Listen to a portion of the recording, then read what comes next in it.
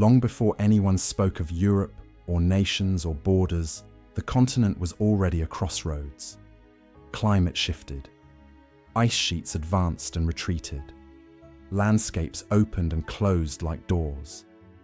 And through these doors, small human groups moved. Step by step, generation by generation. Archaeologists usually begin this story in Africa because that is where Homo sapiens emerged. From there, small bands traveled into the Near East, carrying stone tools, language, and the ability to adapt. Europe was still a cold frontier, but it was not empty. Other humans already lived there, including the Neanderthals. When modern humans entered Europe, something important happened. DNA studies show mixing between Homo sapiens and Neanderthals. This left a small genetic signature in almost every modern European today, not as a myth, but as measurable fragments in the genome. Yet this was only the first layer. The earliest Europeans were hunter-gatherers. They lived in small, mobile groups. They followed rivers, forests, and migrating animals. The Balkans played a critical role here. It acted as a gateway. The terrain stretched between Anatolia and Central Europe, a natural corridor. Many of the earliest migrations passed through it. As the Ice Age weakened, Europe changed. Forests spread, coastlines shifted, populations slowly increased. Geneticists identified distinct groups among these early hunter-gatherers: Western hunter-gatherers, Eastern hunter-gatherers, and southern populations in regions like the Balkans. These groups were not nations. They did not see themselves as Europeans, but they formed the biological foundation of Europe's later populations. Their DNA still lives in modern people, especially in mountainous or rural regions where later mixing was limited. And while we follow this story through genetics, we must always remember something else. DNA is not identity. It is history written in molecules. Archaeology adds another layer. Tools changed. Burial customs changed. Art appeared. Cave paintings, carvings, simple symbols. These shifts reveal something deeper. Before we continue, thank you for watching this far. It honestly means a lot. I wanted to take just a few seconds to tell you that we now have our own membership community here on the channel. If you enjoy these deep dives into Balkan and Albanian history, if you feel proud seeing our stories told properly, and if you want to support the channel directly, you can join our members by clicking the button below. Members get early access to videos, behind-the-scenes posts, exclusive polls where you help choose future topics. And for the higher tiers, your name even appears at the end of every documentary.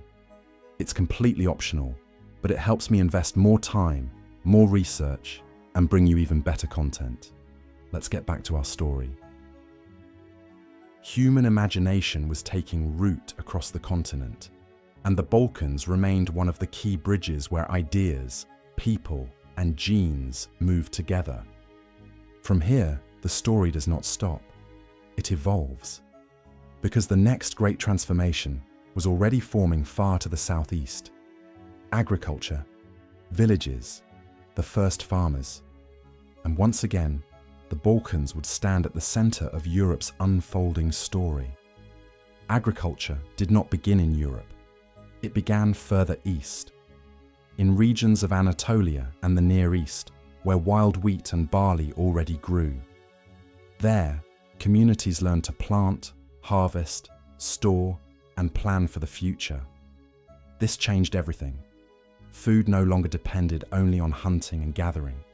Villages appeared, permanent homes, pottery, storage pits, social roles, and population growth. From these early farming societies, people began to move, slowly, family by family, valley by valley, and once again, the Balkans became the first doorway into Europe. Archaeology shows some of the earliest European farming cultures here. Names like Starchevo, Kuros, and Vincha appear in the record. Tools changed, pottery styles spread, fields were cleared, forests opened. These were not invaders in the modern sense. More often, small groups brought a way of life that gradually expanded across landscapes. Genetics confirms this movement. The DNA of these first European farmers shows clear connections to Neolithic Anatolia. They mixed with local hunter-gatherers. But at first, farming ancestry often dominated. In many regions, the population structure shifted toward these new arrivals. This was not a single moment. It was a long process across centuries, sometimes cooperation, sometimes isolation, sometimes gradual cultural absorption. The Balkans hold a special place in this pattern. Here, the earliest and densest farming settlements in Europe formed. Rich soil and river valleys supported larger populations. The famous Vincha culture left traces of organized settlements and symbolic artifacts. Some scholars describe these as among the first proto-urban communities in Europe. Meanwhile, hunter-gatherer groups did not disappear. They continued to exist in forests, mountains, and northern regions. Over time, intermarriage increased. Genetic studies show a gradual return of hunter-gatherer DNA into farming populations after an initial decline. Evidence suggests social and demographic blending instead of one culture simply replacing another. This period also shaped biology. Diets rich in grains altered health patterns. Skeletons showed different stress markers compared to mobile hunter-gatherers. Most people still lacked the ability to digest lactose in adulthood. That adaptation would become important later. Trade networks grew. Obsidian, shells, and crafted goods moved across regions. Again, the Balkans acted as a central corridor that linked the Aegean and Anatolia to Central and Western Europe. And while farming spread, language families likely shifted too. There is still debate about when Indo-European languages entered Europe. The strongest genetic and linguistic evidence points not to these farmers, but to a later migration from the steppe. A movement that would reshape the continent again. It did not erase what came before. It layered itself on top of hunter-gatherers and early farmers. And as we move toward that phase of the story, the Balkans again stand in a critical position. A meeting place, a cultural hinge, a genetic bridge. So as the Neolithic villages thrived and expanded, a new force was already forming on the distant grasslands to the northeast. Mobile pastoralists, horse cultures, wide open horizons, and their arrival would mark the next major chapter in the story of the first Europeans. While Neolithic villages were spreading across river valleys and fertile plains, something very different was evolving far to the northeast. On the open steppes north of the Black Sea, communities learned to live with vast distances, herding livestock across seasonal pastures. Mobility shaped their world. Horses were not simply animals. They were extensions of movement, power, and connection. Carts, wagons, and eventually horseback riding created a level of mobility never seen before in Europe. Archaeologists often associate these groups with what is called the Yamnaya horizon. And both archaeology and genetics agree. Around 5,000 years ago, they began moving into Europe. This movement was not a single invasion. It was a long process across multiple directions and centuries. But genetically, it left a deep mark. Ancient DNA studies show that in many parts of Europe, a significant portion of ancestry shifted towards steppe-related populations. New burial styles appeared: tumuli, kurgans, single burials with red ochre and distinctive grave goods. Social structures seem to have changed as well, becoming more hierarchical and possibly more male line focused. Linguists connect these steppe cultures with the spread of Indo-European languages, which today form the largest language family in Europe. Again, This was not the replacement of one people by another. It was a fusion that layered new identities on top of older ones. And once again, the Balkans stood in the middle of this process. The steppe ancestry did not simply sweep across Central and Western Europe. It first interacted with the populations of Southeastern Europe, where hunter-gatherer, early farmer, and local traditions were already deeply rooted. In some regions, gene flow was gradual and reciprocal. In others, steppe-related ancestry rose sharply in a short period. Burial customs mixed. Material culture blended. Over time, the genetic landscape of Europe stabilized into something new, a three-part foundation of Ice Age hunter-gatherers, early Anatolian farmers, and steppe pastoralists. This mixture also reshaped how societies functioned. Pastoral mobility paired with settled agriculture created complex economies. Metalworking expanded. Trade networks stretched from the Aegean to the Baltic. Myths of sky gods, thunder wielders, and heroic warriors may echo world views that formed during this period, though myth cannot be traced genetically with certainty. What can be measured is population structure. In many modern Europeans, a large fraction of ancestry ultimately traces back to these steppe migrations, layered upon earlier populations. And again, the Balkans were not just a highway, they were a mixing ground, a zone where cultures negotiated space, identity, and survival. In mountain valleys, coastal plains, and river corridors, communities blended. Not smoothly, not uniformly, but persistently. This is why simple claims about who came first in the Balkans rarely hold up under scientific scrutiny.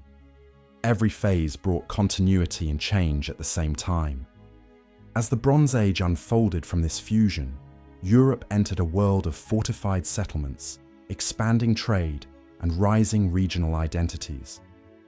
The seeds of later cultures, Illyrian groups, Thracians, Greek-speaking communities, Italic societies, Celts, all developed within this layered genetic and cultural foundation. And the Balkans continued to be at the center of it, shaping and being shaped by the waves of human movement that defined the continent. But the story does not stop in prehistory, because over thousands of years, migration never disappeared. Empires rose, peoples moved, languages shifted, and the question of who the first Europeans were only becomes more complicated as history moves forward.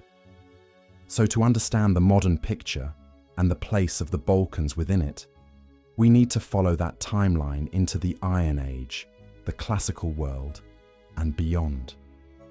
As Europe moved into the Iron Age and then into the classical world, the genetic foundation laid in prehistory continued to echo beneath the surface of new languages, states, and religions. Illyrian-speaking groups in the Western Balkans, Thracian communities in the east, early Greek-speaking societies in the south, and many others emerged within that same blended ancestry of hunter-gatherers, early farmers, and steppe pastoralists. What changed most was not the biology, but the stories people told about themselves. Cities formed, writing appeared, myth and memory became anchored to places and heroes. Yet when scientists examine DNA from Iron Age burials across the Balkans, they often see strong continuity with earlier Bronze Age populations. In other words, people changed culturally far more rapidly than they changed genetically.